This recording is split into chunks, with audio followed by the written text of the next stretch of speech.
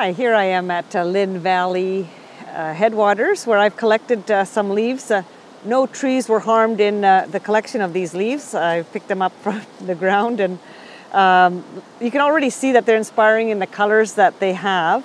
And what I'll be using them for is to count my strokes. I'm going to do a 37 stroke painting in acrylic on canvas, and with each stroke I'll drop a leaf to remind myself where I'm at, and hope to do a simplified or at least a constricted painting to 37 strokes. And of course these are my expressive strokes, so we'll see what happens.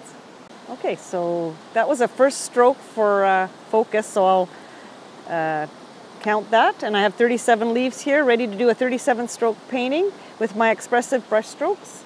I have quinacridone gold here, and I'm just going to do a nice big sweep across the bottom here. Let it drip. I love that. Just filling in some of this bottom, and it'll be a background, and hopefully that is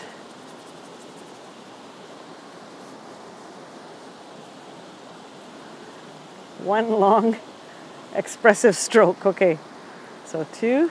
So it's more about trying to see how I might build the larger shapes in this painting. I'm looking at the beautiful reflections in the pools below. They are this sort of golden color. So it might be good just to try to, even right now, try to capture some of that deep tone underneath and around rocks. There's a purple up there that I'll have to remember, but for now I'll just get this first little pool here. Okay, that's three. And then I'll build thicker paint later, but I'll just get the idea of this lovely glow here. Maybe I'll get a cleaner orange. And okay, so there's this lovely glow right here. It's orange, an orange rock. So I want to carry that. You see, I'm seeing that glow across the, so that's why I'm carrying it, not lifting. And just wherever I see that it's warm, I'm going to put a little glaze there. There's a little orange rock here. Nice little orange there. And we'll finish that off like that. Okay.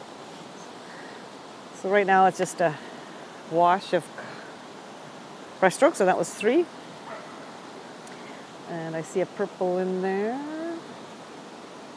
But I also see a red, so I'm going to put this red rock that I see here, and it's darker underneath, so that's one rock. There's another one here. Come around. There's this big rock like that. So I'm going to chop into that, and maybe another.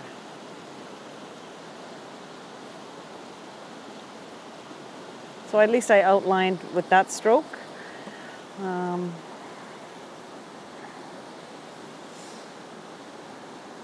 There's this lovely white rock here, so I may want to remind myself by outlining it. I might just get a dark here. Dark color. Yeah, it's going to be quite strong, but there's this big rock here, so I'm gonna now, I'm concentrating on this line that's coming in over the rock. There's a big rock here, and there's this part underneath. I'm gonna pick up some paint here. There's some nice little line work here. I haven't lifted yet. There's a strong dark here. So I want to remind myself of that. And then this goes to a little rock here. And maybe I'll get some more darks around these guys. So this is one pretty much big shape here.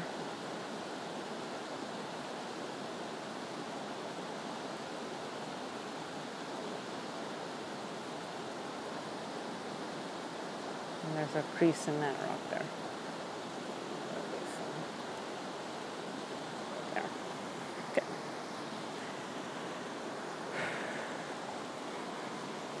I'll just keep building these rocks here. There's a red one.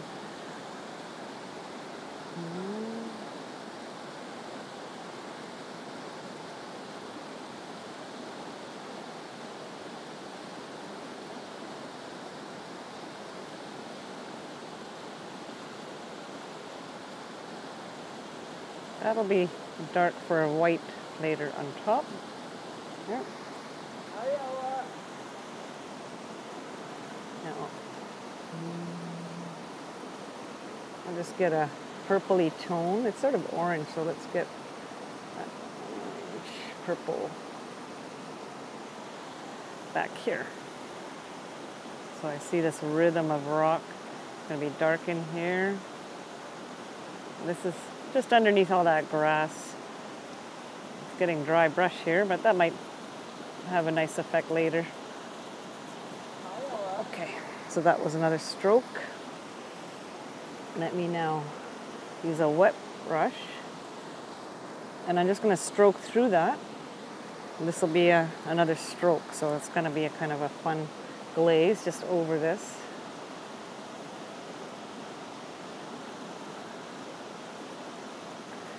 And this will just allow the green to pop through some of this. Okay, it's another stroke. I may have to, since it's dripping, just have to, so I'm going to use that as a stroke. Two actually. Oh, I'm using up my strokes quickly. So I'm just bringing this brush through here, and I'm going to be some of this. So this rock can be formed by one brush stroke.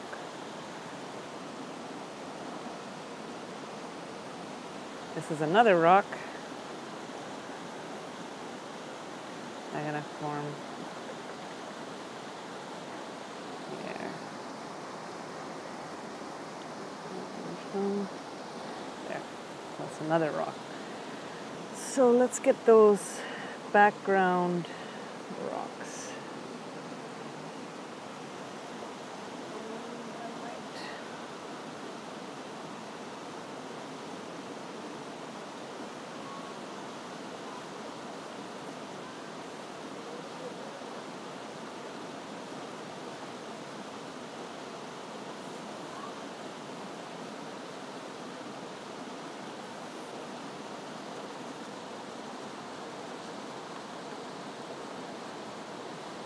Okay, another stroke.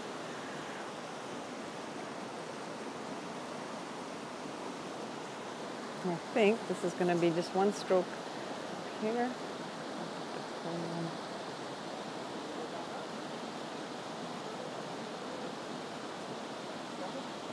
So I'm just moving the brush in all sorts of different ways. Try to get this background color. Okay.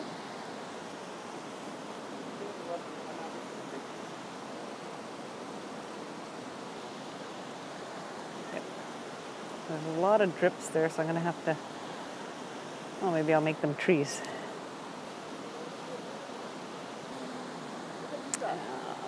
I wonder if I should push this red, so I'm going to get a really nice red. And basically, it's this sort of ground right here.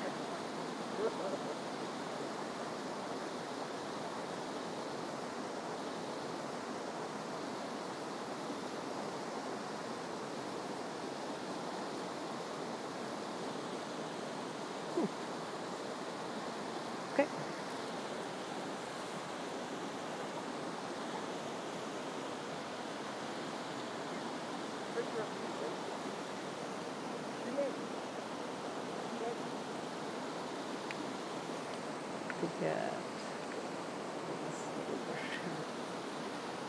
I'm gonna get titanium white, I think.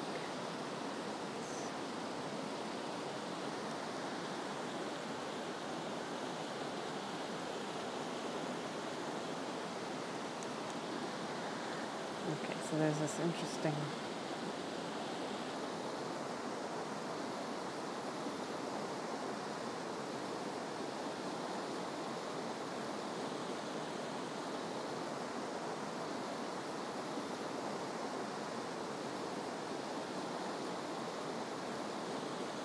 Thinking about the light tones here of these rocks.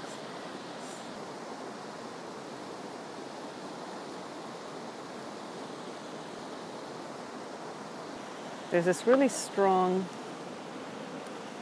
line, so I'm going to use this as a brush stroke. See if I have a... I'm going to use my hand as a brush stroke. Okay, I'm going to clean this up and lift some of this up.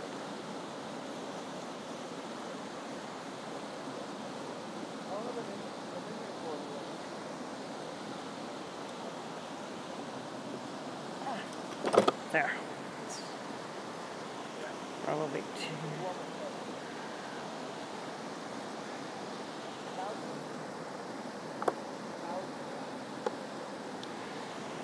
Well, it's a bit of an abstract. Maybe let me get some more line in here.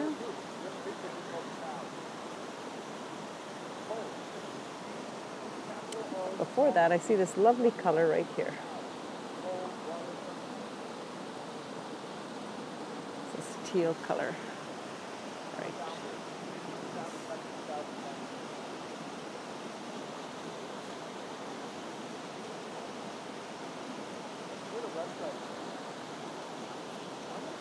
Okay. And then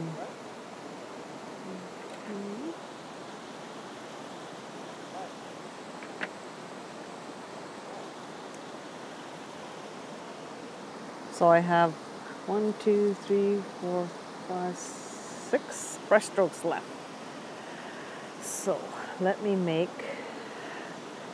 a tree. One comes across this little, and another tree, and another tree there. 3 trees. That was 1 stroke.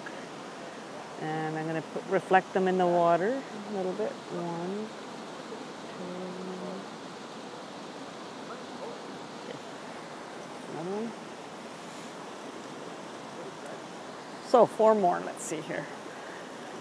This is a little rough here. So what's happening there? Oh, lots of turbulence. So let's get that turbulence in there.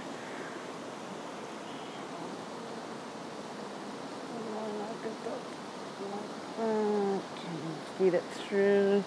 Oh, that's a nice purple color. I'm going to carry that through. These are some other rocks. Maybe I'll use that here.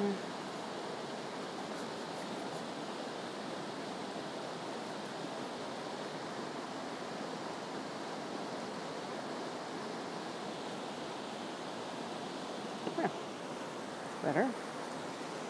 And let's get the dark in there again. That was one.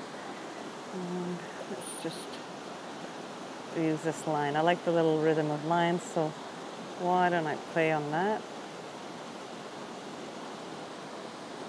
Don't have that many brush strokes left, so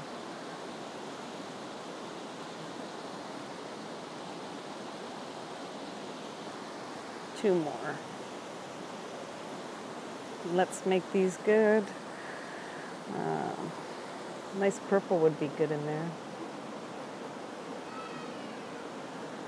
Okay, so I see this purple around here.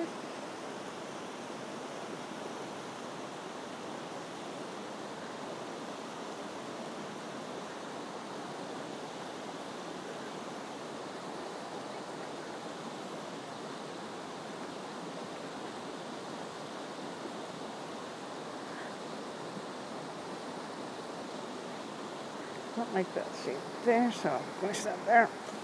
And I have one last stroke, and I just want to deepen some area. So I'm just going to come around and maybe bring a little bit of a focus here. Some darks running through here.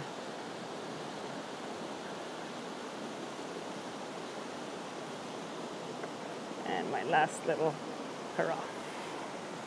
37 stroke painting in acrylic.